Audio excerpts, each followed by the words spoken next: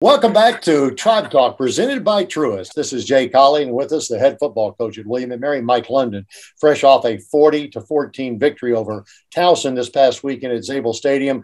Coach, congratulations on the win. Thanks, Jay. It was a great win, great opportunity for us to experience all three phases playing well from start to finish, and that's the goal as we start playing. Continue to get better, start games fast, finish games strong, and I thought we did that, this past game. So I guess it goes without saying. My follow-up question was going to be best performance of the year.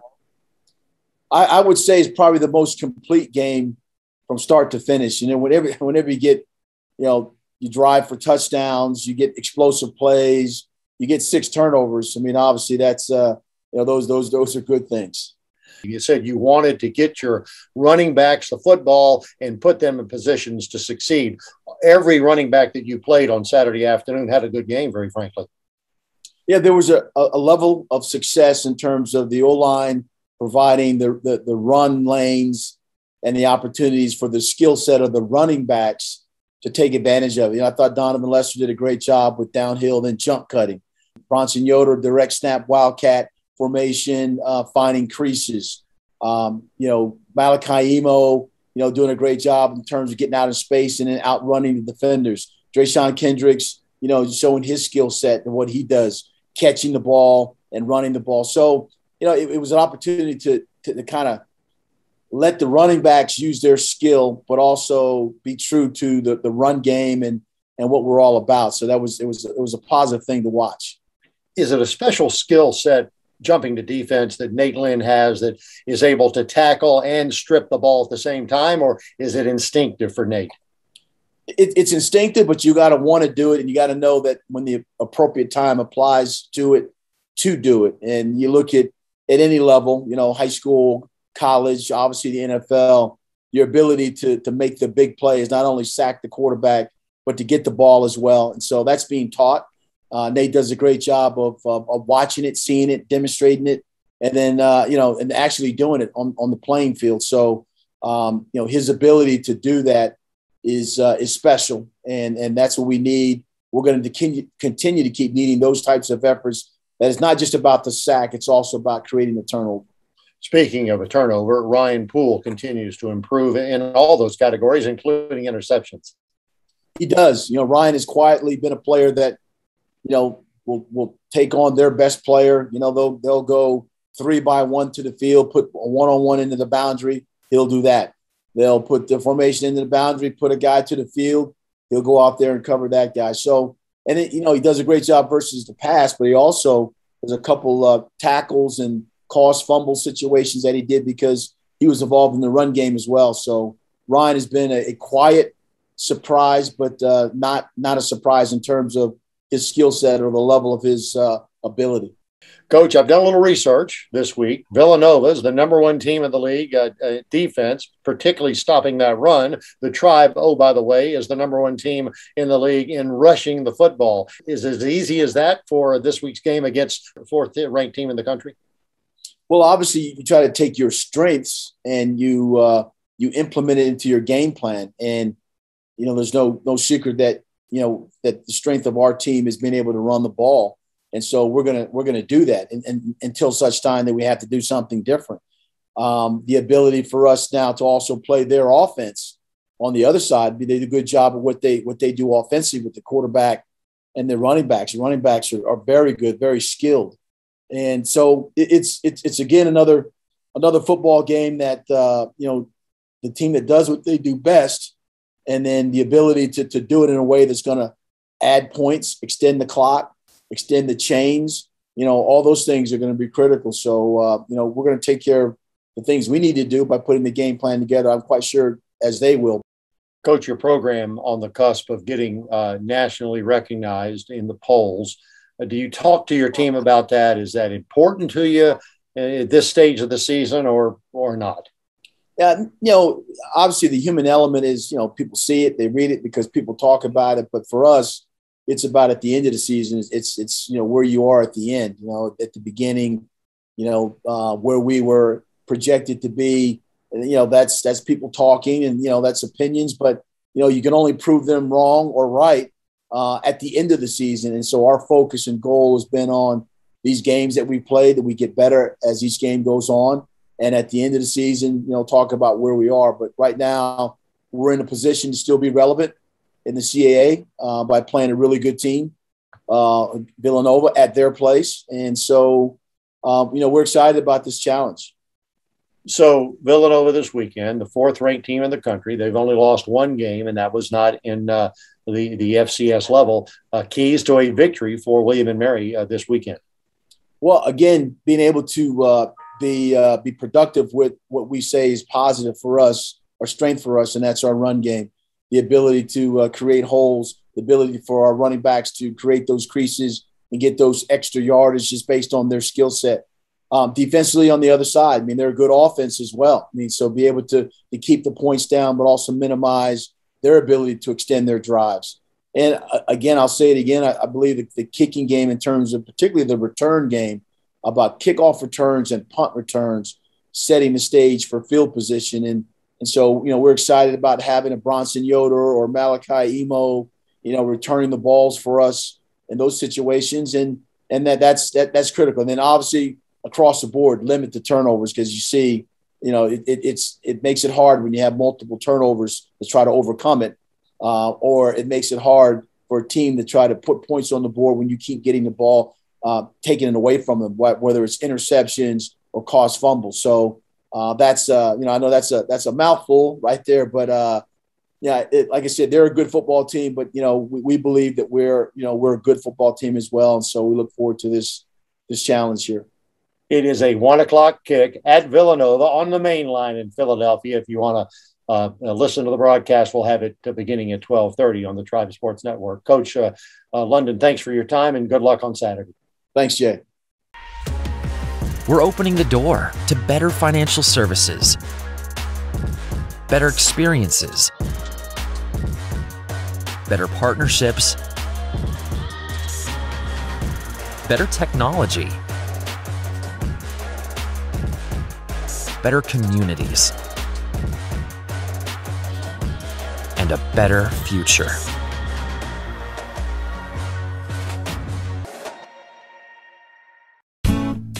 Everything you know about Colonial Heritage is true. A beautiful golf course with exquisite dining and superb event space. But this is also true. You don't have to live there to play, dine, or celebrate there. So let Colonial Heritage be your host for a round, a meal, or a gathering. It's all true. You don't have to live there to enjoy being there. At Colonial Heritage, golf memberships are available. ColonialHeritageClub.com. What does tomorrow look like? That's really up to us.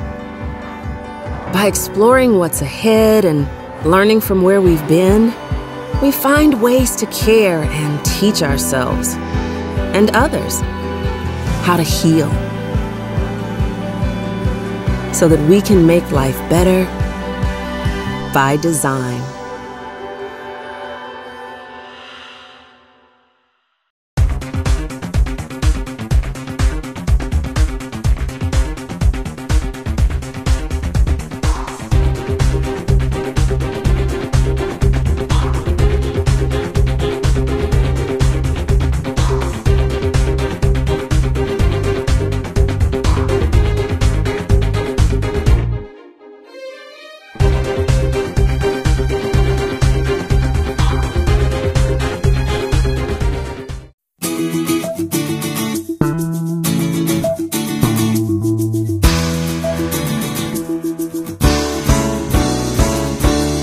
Welcome back to Tribe Talk, presented by Truist. This is Jay Colley, and with us is Sydney Wagner, outstanding guard for the women's basketball team at William & Mary. And first of all, Sydney, thanks for joining us. And the softball question is, are you excited about the upcoming season?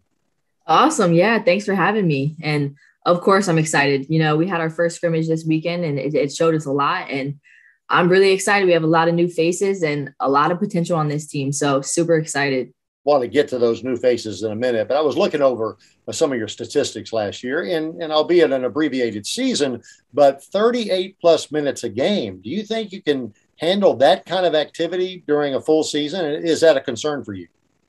No, I don't think that is a concern. I think I can handle it. I think last year was a good test for me because the previous year I obviously wasn't playing that many minutes, but I think I can handle it. And I think the players who have come in are definitely going to help support me in that and be there to kind of maybe give me more of a breather this year. I don't want to put you on the spot, but you mentioned your teammates, and clearly you want to talk about them. Give us some names. What can we expect out of this year's team, and particularly those newcomers, a couple of the young ladies from the Ivy League? Yeah. So to carry off what you were saying, the two newcomers are transfers that came in from both Cornell and Columbia are going to have huge impacts on this team, I believe. That's Kate Ceramic and then Riley Casey. And both of them are two guards. Both can shoot the ball really well. Both can pass the ball really well. So I believe, are going to have an immediate impact and be super active on the offensive end. And I'm just really excited to kind of see their production and see how far we grow as a team with them in our backcourt. Coach Swanson's team's always tenacious, if you will. They have played tremendous defense over the years. Is a little early to ask you about the signature of this team, but what are you feeling in preseason practice? Yeah, no, I'm thinking that we have a lot of people who can score the ball. We're very talented on the offensive end. So I'm super excited about that because especially last year, we weren't as talented and diverse on the offensive end. So I think to look for the upcoming season is just a lot of people who will be able to score the ball. I think defensively probably won't be as strong as our offensive game, but I think we have plenty of pieces in place to be successful on the defensive end as well. So I'm excited. There's an old adage about sneaking up on people. Well, Sydney Wagner is not going to be able to sneak up on people this year. You're going to be the focus of the defensive game plan for the opposition. How are you going to handle that?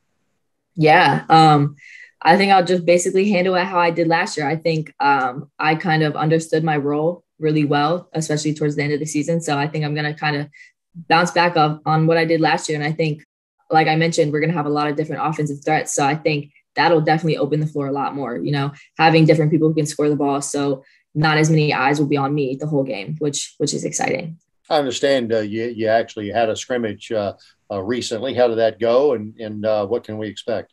Yeah, I think it went okay. I think it was as expected as our first scrimmage would go, especially with all the new faces. But I think basically from the scrimmage, what I got is we have a lot of potential.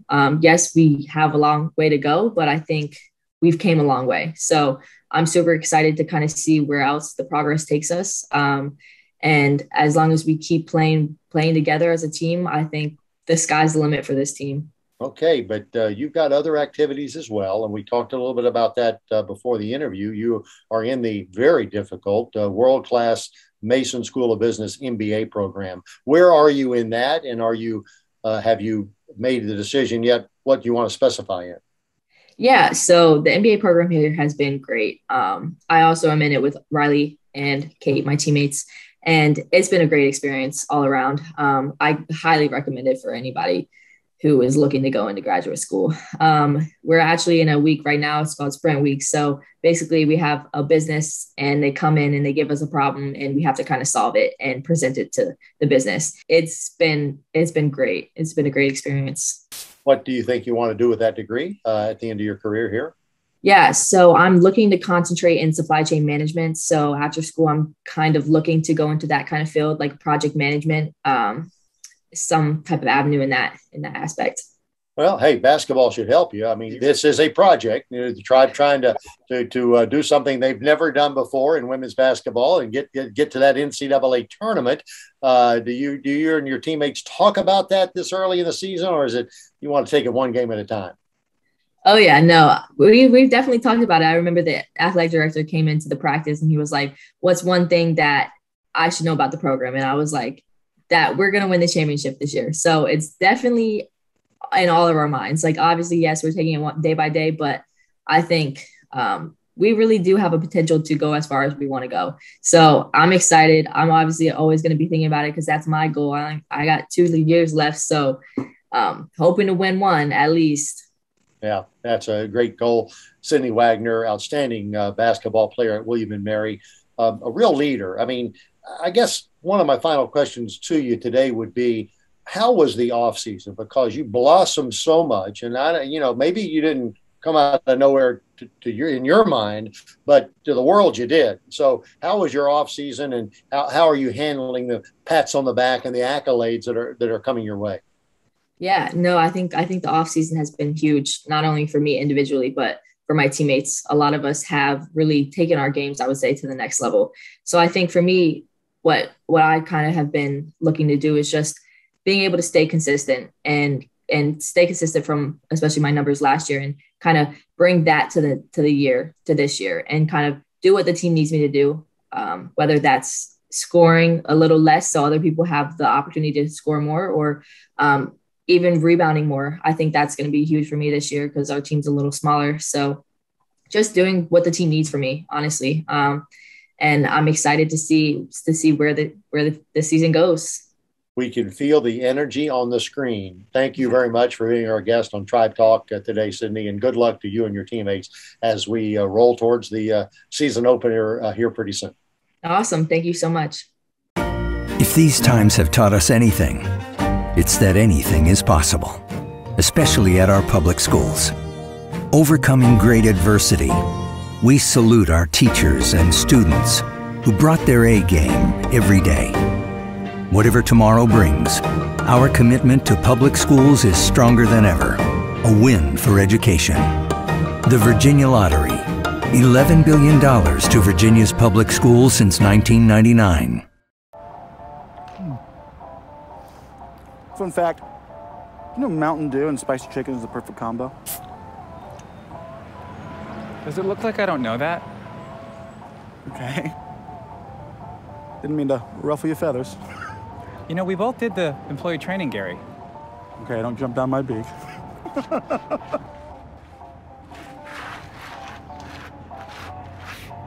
Doing spicy? Do the do. We're opening the door to better financial services, better experiences, better partnerships, better technology, better communities, and a better future.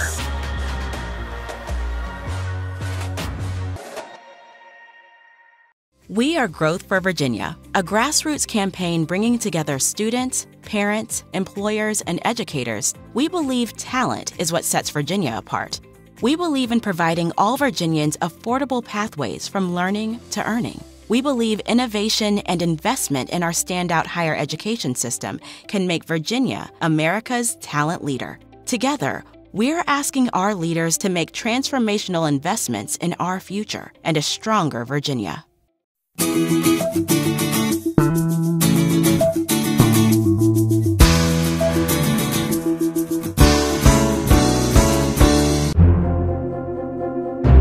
William & Mary Student Athlete of the Week, presented by the Virginia Lottery, recognizes Tribe student athletes for their standout efforts in competition, the classroom, and the community.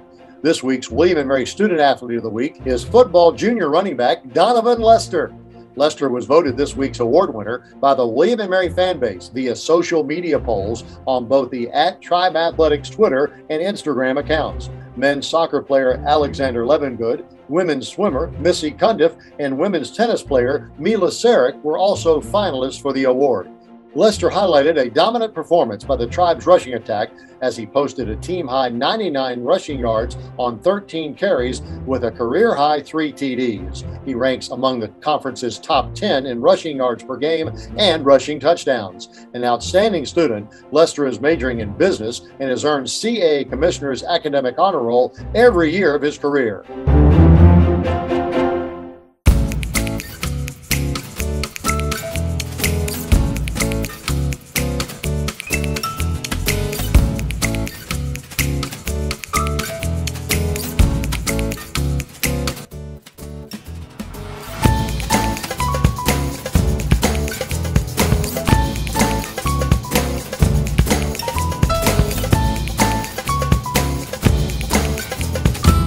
the neighborhood. Everything you know about Colonial Heritage is true. A beautiful golf course with exquisite dining and superb event space. But this is also true. You don't have to live there to play, dine, or celebrate there. So let Colonial Heritage be your host for a round, a meal, or a gathering. It's all true. You don't have to live there to enjoy being there. At Colonial Heritage, golf memberships are available. ColonialHeritageClub.com.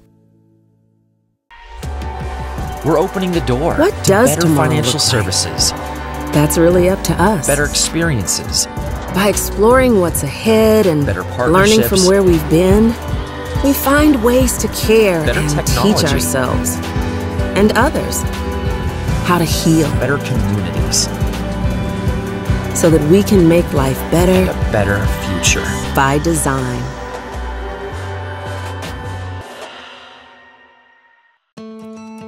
At William & Mary, we strive to be more than we are and to do more than we've ever done. Here, we do not live in the shadows of the giants of American history that we helped to shape. We stand on their shoulders, reaching higher, looking further, and leading the way forward. To be a place where history happens every day, and to be a university for the bold.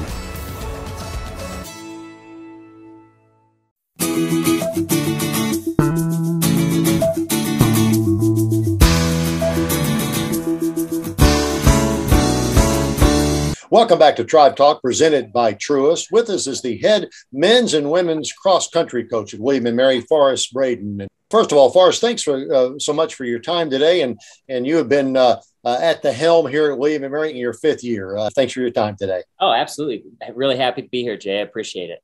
So tell us a little bit about the program. It is the most decorated sports program at William & Mary, a pretty phenomenal program at cross-country. Well, it's been fun to, be a part of that. And, it's something that, when I was over on the West Coast, I knew about William & Mary when I was running against William & Mary at the national championships as an athlete, when I was coaching against William & Mary at the national championships as a coach. And so it's one of those programs that I've known for a long, long time, even though, I was born and raised in Idaho and did a lot of my coaching on the West Coast. I've heard of William & Mary for years and years, and it's just a special thing to be a part of that tradition. Yeah, getting back to the West Coast, you're a Bronco, a Boise State guy that had some championships yourself. So clearly, you've been part of this sport since what, your early life? Yeah, it's getting on half my life now, or probably more than that now. But I started running at a young age and just really loved, just pushing yourself and trying to be the best you can be. And then, with cross country, being a part of a team and trying to get that done as a team as well. It's just something I've always enjoyed the sport and had some really good mentors who have helped to teach me the love of the sport and get to know the sport so much better. Let's talk about the women first. Kira Holland is having a really good year. Matter of fact, she was voted William Mary Student Athlete of the Week, presented by the Virginia Lottery a couple of weeks ago. Tell us about the women's side. Yeah, well, Scott Jones works primarily with the women, but we see each other often and work closely together with both programs. And Kira is just one of those athletes who always, she puts so much time and effort into being the best that she can be. She cares really deeply about the team success and her own personal success, and just done a good job kind of transitioning from a good freshman to, a better sophomore. And she's going to continue to progress and through this year, this track season, and through her career, she's going to do some very special things here. And she's definitely one of the front runners in the CAA right now. She's one of the best. And, I know she's got high goals for herself, and Coach Jones has prepared her really well. Ariana DeBoer, also outstanding athlete for the cross-country team. Yes. And Ariana, a true freshman for us, out of the Charlottesville area, so fairly local, just a really good, positive attitude, hardworking athlete. I know she's a joy to be around as a coach.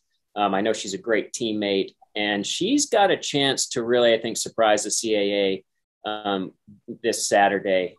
She could really do some special things. So it's going to be fun to kind of see that 1-2 punch of Kira and Ariana up there, and just see them work together and see what they can do.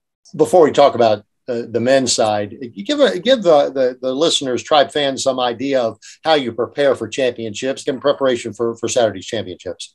Yeah, I mean, we're still training, and we're training at a good level, but we're definitely peaking a bit, starting to peak for this championship. We've got the conference championship, and then 2 weeks later we have the regional meet. So we're really looking at both of those as our championship meets.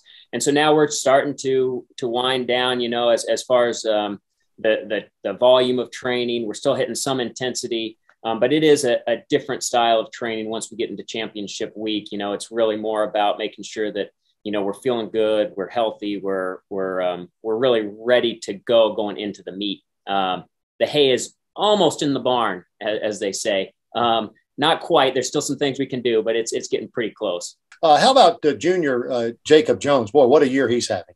He's been a great addition to the team. The positivity, his mentality has been so good. You know, you never know with you know, transfer kid coming in, he wasn't able to you know, have the recruiting experience, really meet the guys or anything before he came in. I had some really good conversations with him, but he's just been phenomenal. He's been outstanding.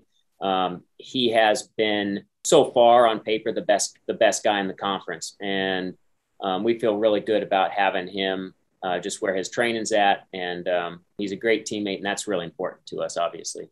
Sam Pritchard, another young man I know that'll be important at the championships.